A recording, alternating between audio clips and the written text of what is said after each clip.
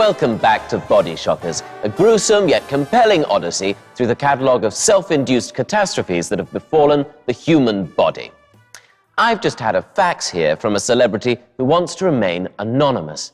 It reads, "Dear Tom, I have my own body shocker, terrible, horrible, repulsive cellulite, and I'm worried that if I go on holiday, a photographer might take a snap of me in my bikini and I'll end up looking hideous in some gossip magazine. Is there anything you can recommend I use to cover it up? Big kisses, moi, moi."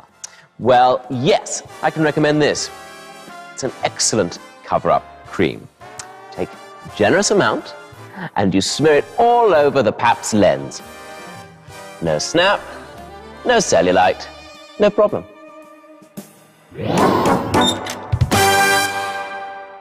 Real women have chub rub. Women live in fear of having a photograph taken at the back of their legs with a few lumpy bits.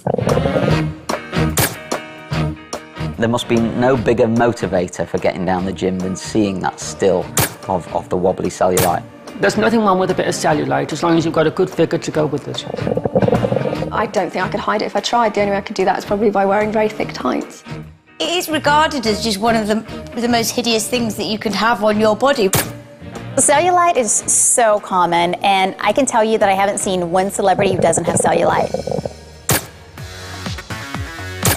Misha Barton, for example, walking around, doing her thing. Paparazzi spotted her, took photos of her, definitely spotted some cellulite on the backs of her legs. There's three, 50-something women editors in, jumpers, oh, look, she's got some. Yeah. Tara Reid has been photographed numerous times in bikinis with lots of cellulite. Beth Ditto is one of my favourite celebrities just purely because she does not give a toss what's going on.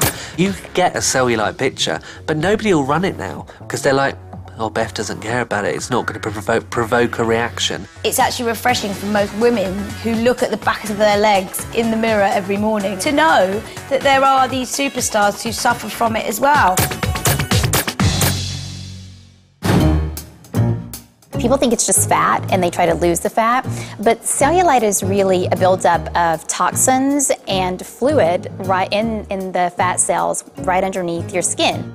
Well, Liliana in her early 20s, I think she smokes, she drinks, she's got basically everything it needs to develop cellulite. You would have to work very hard and be very disciplined not to have it.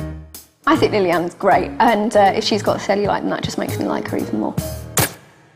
I think it's surprising for a lot of people to hear that somebody like Kate Moss would have cellulite because she's so thin, she's stick thin in fact.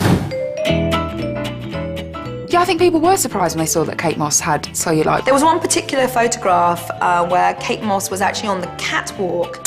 Every woman is going to think, yes, Kate Moss has got cellulite. I refuse to believe that's actually Kate Moss. That was, seriously an over 50 fetish magazine. It was surprising for us to see that even supermodels, still have cellulite.